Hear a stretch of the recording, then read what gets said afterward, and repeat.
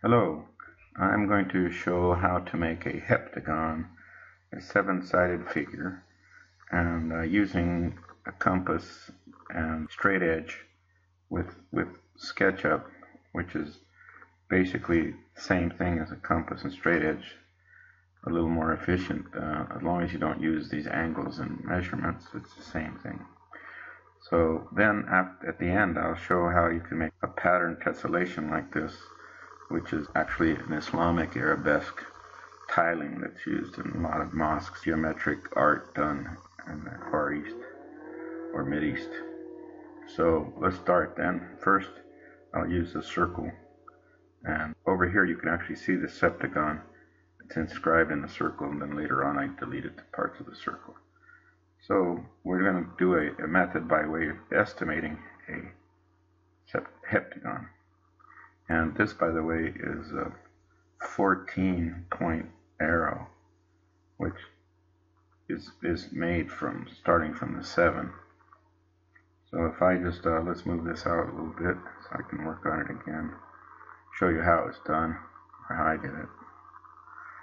So I'll just move this thing over like this. And I can start here. I'm looking from the top down. I'm looking at the camera view from the top. So I'm in meters, so I'm just use 1 meter. 1. Okay. Let me zoom in a little bit. And one of the techniques is to figure out some of the ways the rays should go through this circle is by using congruent circles, also meter in diameter. I mean meter in radius. Go from here to here, then from here, the middle, and there. Okay, that already sets us up for equilateral triangles. So if we connect this point to this point, and then down to there. Now, you can always bisect this using the compass, but SketchUp tells us pretty much where the midpoint is on the circle, so I'm skipping that. You see, you could run and figure out, the midpoint of this. That SketchUp kind of helps you figure that out, having to bisect that angle. Take rid of that. Now I'll put a next equilateral triangle. Start from here. From here to here. See, and then back up. So you can see I have like this Star of David in there. I'm going to clean things up now so you can see where we're at. Okay, so now I'll start with these, just get rid of these circles. So I like that. Erase. This is the tedious part, but it doesn't take too long. Okay, then I'll use my eraser and just drag it around. Notice how the curve is made up of line segments, which you can control if you want it to be a more fine, detailed circle. You can just change the number of line segments. Here's the trick to connect this diagonal here to here. See, and then we'll do a circle. The center point here down to here. See that? Now, just to check out the measurement, we can put a line here from here to here, diameter, another one here to here, and then I can do from one here to right here where they intersect. Okay, and let's just check, see a measurement. That goes from here all the way over to here. And we can see down here at the lower right hand, here it's 51.2. And so if we take 51.2, 51.2, and we want 7 sides, 7 angles, so times 7, we're pretty close. So we're 6/10, 1.6 off. So we can adjust this to get a better estimate. So now I can get rid of most of this for constructing this heptagon. I want to get rid of that. Okay, I'll try that.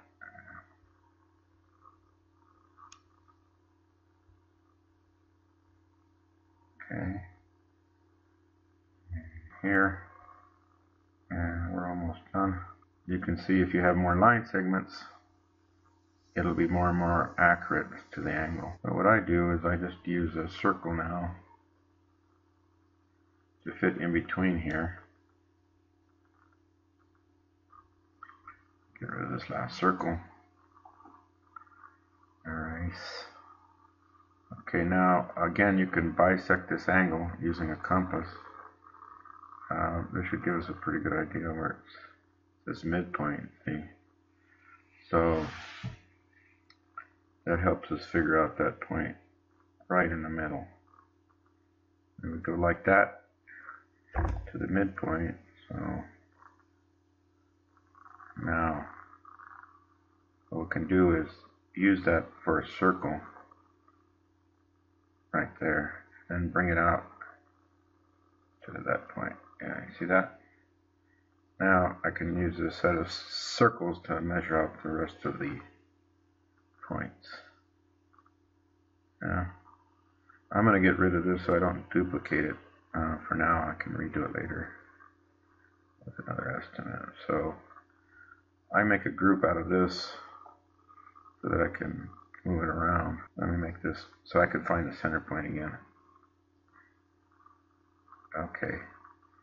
Now I'll select this and I'll use this and I'll copy the circle. Here's a midpoint. Well, basically I'll come up to here and then click it and then just move it over. Something like that. Okay, so I know I need 7 of them.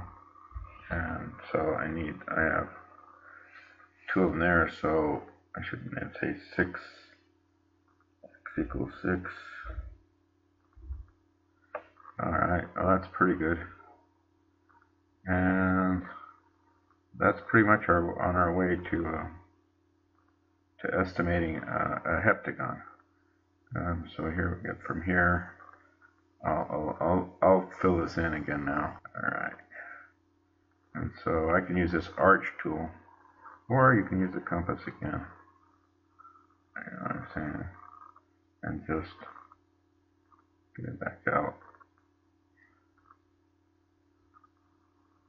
So there we have it. Now you can see if I can connect these line segments, I'll have a pretty good polygon, right, of 7 slices, if you will. I'll just go like this to here, and up to here, right?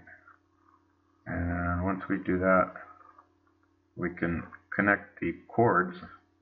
And by the way, this design that's being shown there is actually a way of drawing a Poincare hyperbolic function, where parallel lines become curves.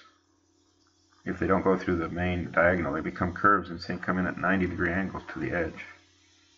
I have another lecture, if you'd like to look at it, or a video about hyperbolic discs, if you'd like to check my other videos. Okay, so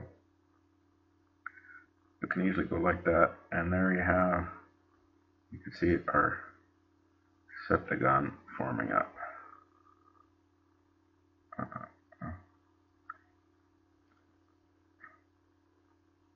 And there you go. See that? There you have it. Now, just to show you, kind of try to do that design that I showed you earlier, that 14-point star.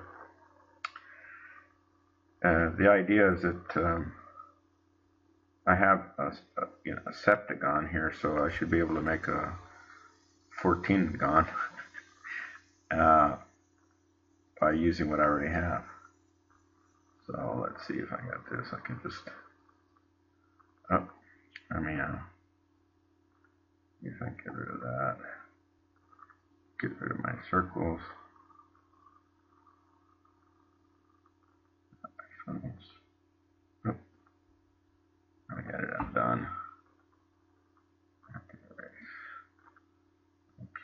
So let me just select this.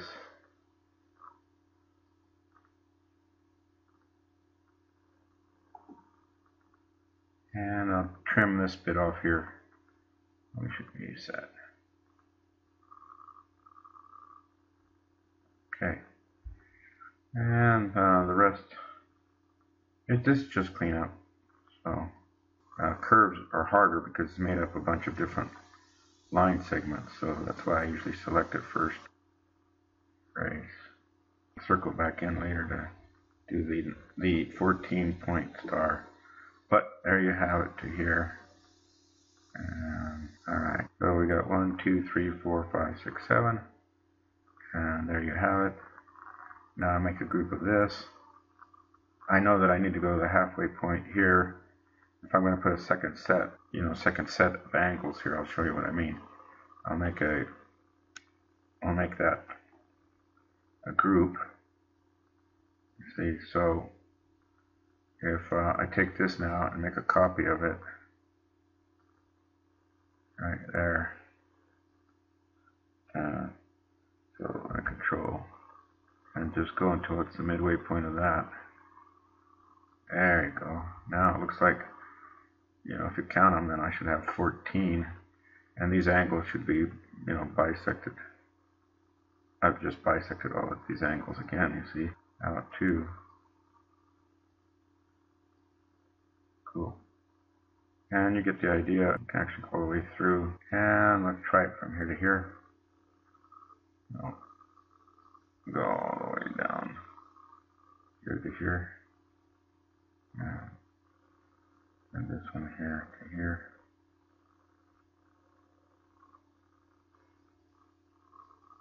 Yeah. Because it's part of a group. And there you have now 14. Okay. Good. All right. From here I progress forward to make this. I basically come halfway across here, something like this, for example. I go from the center point up to, let's say, this point here. So I'll do half of the radius. If you recall, it was a radius of 1. So I can make another circle from here up to 8.5.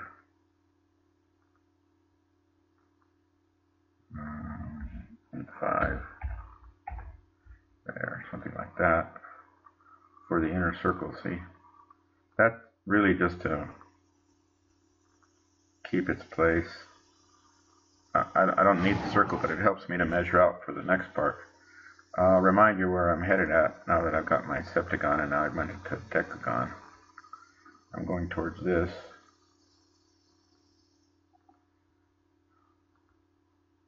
Let's move over here. Okay. So that gives us where we're headed at. That's kind of nice. I think you can kind of see where it's going to come to. This part here is the beginning of this part. So it's a matter of doing one of these and then copying it and making the copies, and that pretty well finishes it off. I'll do one here so that you can get the idea. So what I did is I actually just took the midpoint between here and here, like about right there, and then I came down 2, so I went 1, 2. Okay.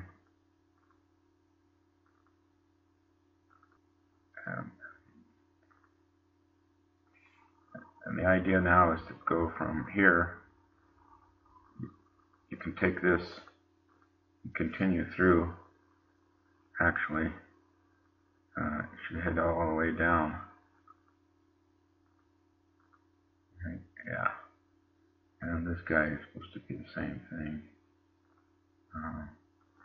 I bring it not from there. Get it onto.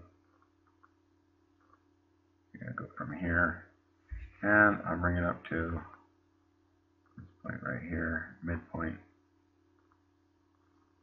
Okay, see how that works? That's pretty neat. And let's see if I can get rid of that. Yep. A little bit of snap in there. Okay. So what I'm going to do is just select this particular portion of the 14-point star, and let me right. So see, I have a little thing right here. Okay, now I select what I want. I like this, and this, and I'll make a group. Then I'll make a copy of that from the center, from the origin. Okay. I'll just move that out.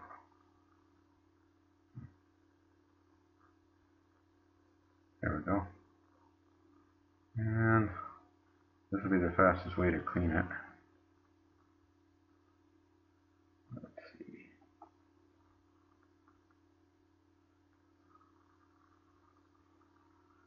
I like this. And come back with it.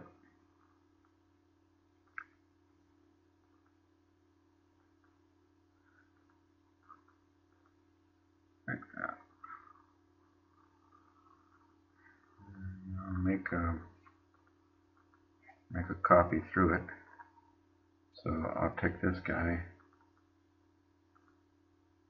and select this corner and make a copy and just twirl it around. Like about right there.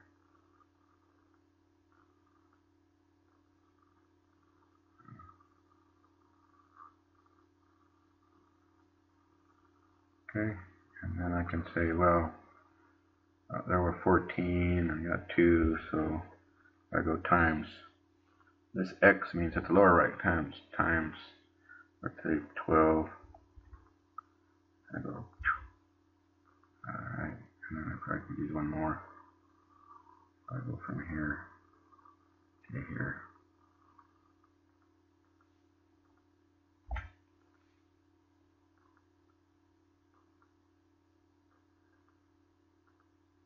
Well, there you have it. Starting to form out pretty nice.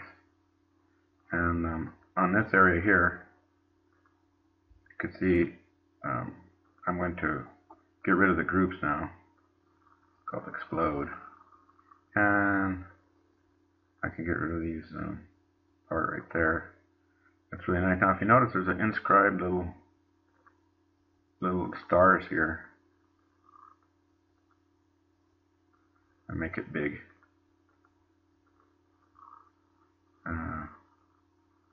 So you have a lot of cleanup here because we superimposed it. I think you get the idea. But my point was, there's another circle in here that formulates another star. You can see it formulating up here.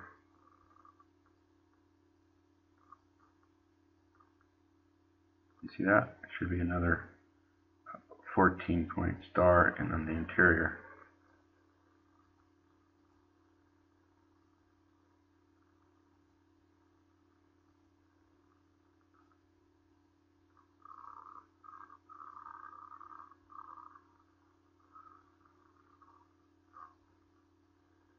Yeah, it's a lot of cleanup to be done, but you get the idea.